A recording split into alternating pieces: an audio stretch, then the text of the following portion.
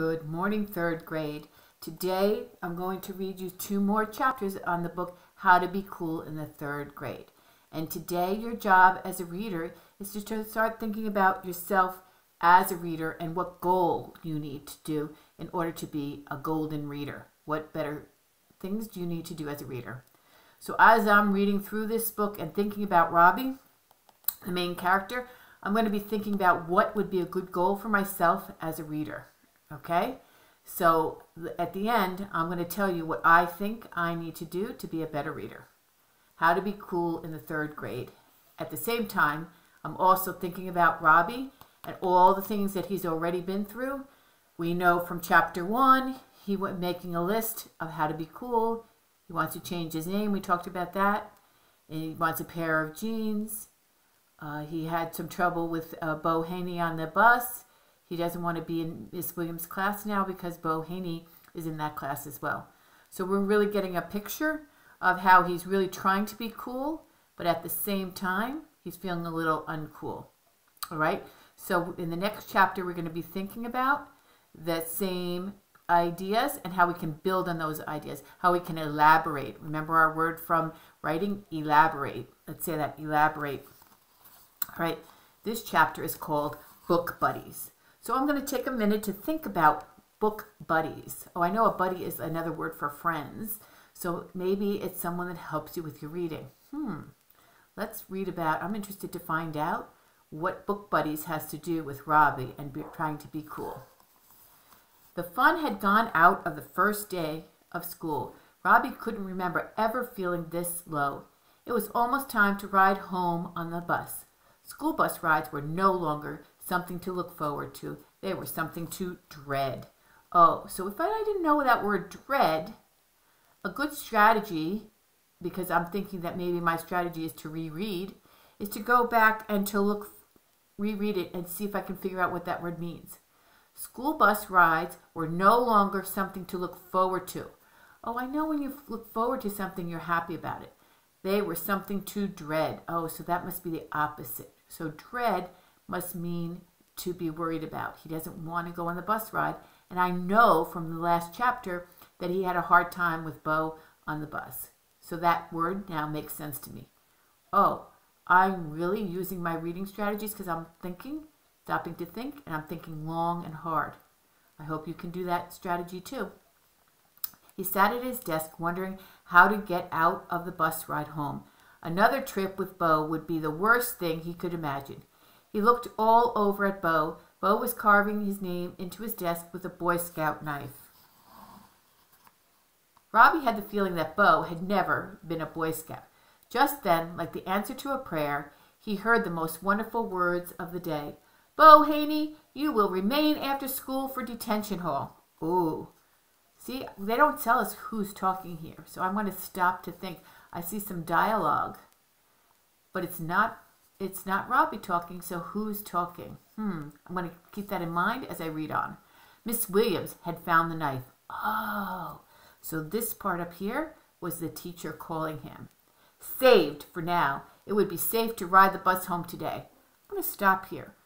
Before, he was starting to dread riding the bus, but now he's thinking it's safe. Why are his feelings changing? Oh, his feelings are changing because Bo is going to stay in school. So he's thinking he's not going to be on the bus. Oh, see, I like the way I stopped and put all the pieces together so I can check my understanding. Then he heard the second most wonderful words of the day. It's time to announce our book buddies for the year. Book buddies! Robbie had always wanted to be a book buddy. Book buddies got to help other kids with their reading. It was not easy to be chosen. You had to have all A's from the year before. You had to have all S's on behavior. So Robbie, to be a book buddy is a good thing. And Robbie now is kind of anxiously waiting to find out if he's going to be one. Robbie hoped his name would be called. He had all A's and all S's. He could imagine himself carrying the red notebooks, sitting out in the hall at the 2 desks, holding up the flashcards. It would be, well, cool. Oh, look. So now I'm stopping to think. because now Robbie's thinking to be a book buddy. I'm putting the parts together. To be a book buddy would be cool. So his feelings are starting to change again. He's feeling a little happy. He's anticipating. He hopes that he's going to be called a book buddy. See how I stopped to put the puzzle pieces together? That's what you need to do as a reader too. Maybe that will be the goal you set for yourself. He would be a great book buddy if only she would choose him. Luke Hanson, Miss Williams read from a piece of paper. Robbie crossed his fingers. She could pick me, Robbie thought. I always get A's. Marcella Johnson. Robbie thought back over his report cards. He had never received anything but an S in behavior. He never misbehaved.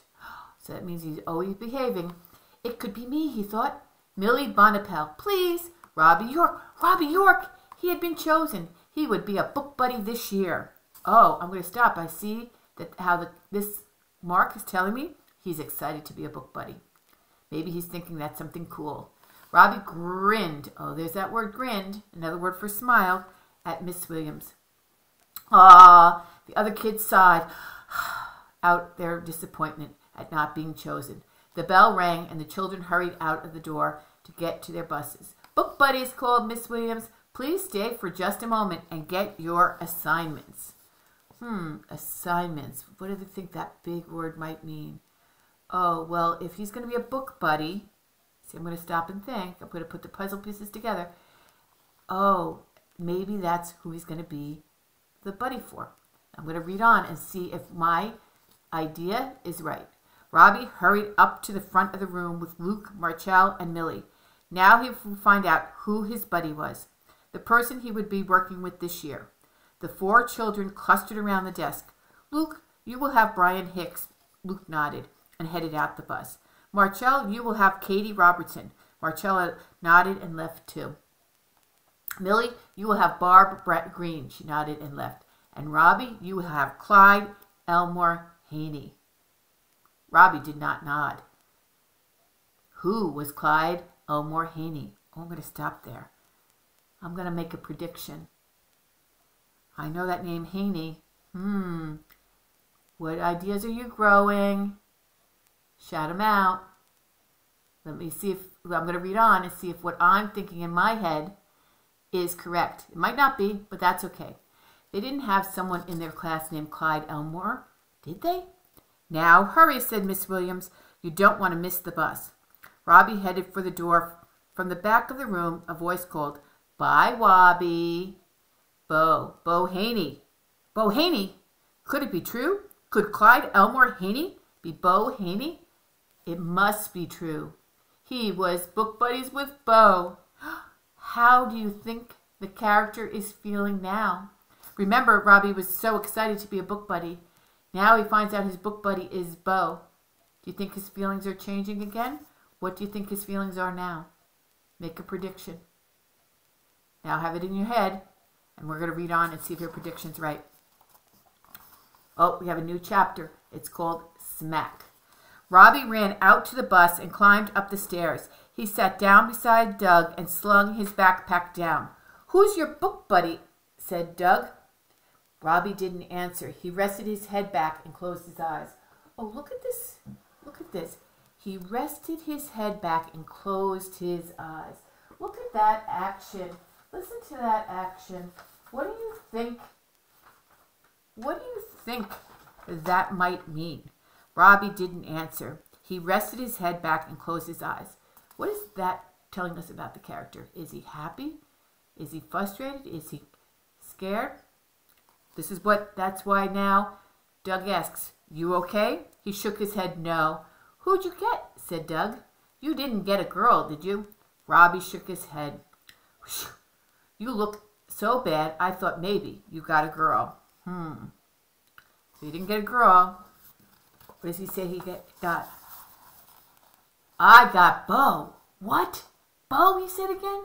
Man, said Doug. He covered his forehead with his hand. This is not good. They rode in silence. The bus stopped at Doug's stop. What does Doug tell him? Because he's trying to be a good friend. He says, don't worry. See? So that tells us, that gives us clues about what's going on with Robbie and how what a good friend he is. Doug said as he walked forward toward the front of the bus. Well, think of something. Robbie didn't smile. We have to, he said, or I'm dead tomorrow. Robbie's stop came next. He could see his mother, and they pulled up to the stop. She was waiting at the bus stop to walk him home. As they pulled closer, he could see that she was wearing her brightest, reddest lipstick. His first 2 steps to being cool had changed. Now his third step seemed impossible too. With a sigh, he pulled out his notebook and changed his third step to being cool. Okay, so here again. With a sigh, he pulled out his notebook and changed his third step to being cool. See how I reread that? So I can grow ideas about the character.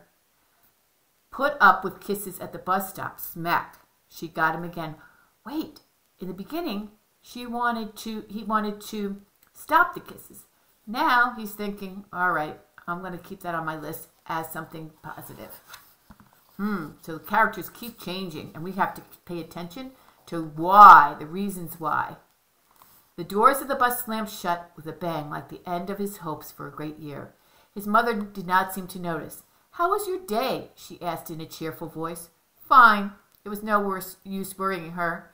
How do you like your class? It's okay. Do you know anyone in your new classroom? Robbie thought of Bo. Yes, he said without enthusiasm. I'm going to reread that because that word tells me how to read it. Yes, he said without enthusiasm. Good, she said. She seemed satisfied with that. Oh, Robbie, there's a sale at Harkins. I thought I'd run over there this afternoon. Mrs. Hines will watch you while I'm gone. It will only be for about an hour.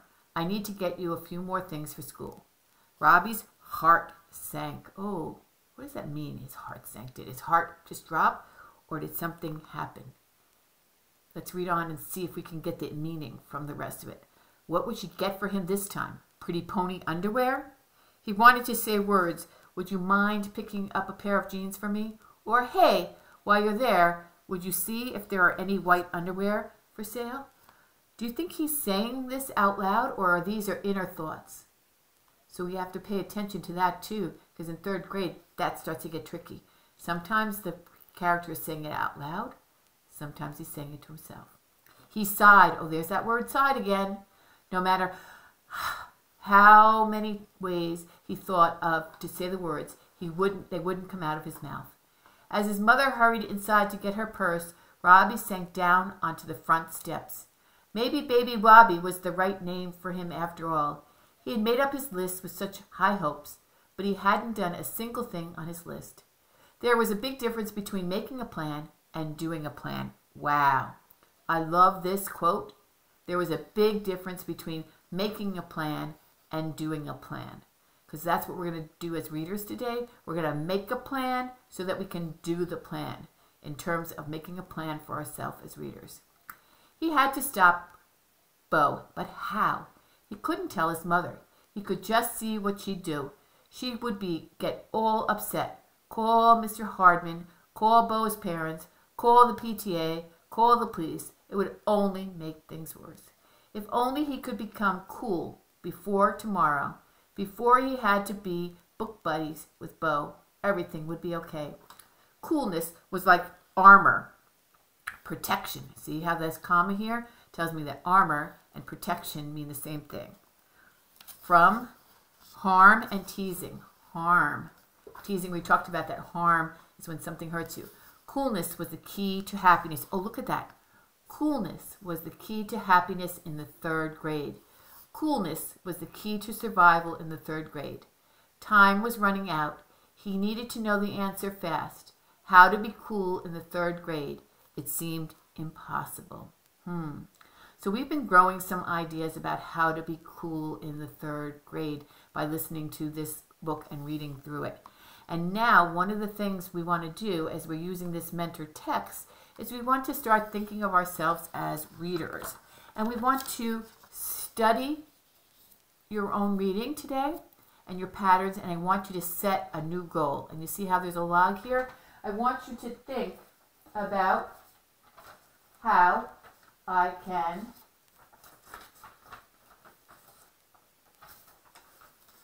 read more books like they're gold. Okay? That could be one of your goals. It could be talk more about the books I'm reading. It could be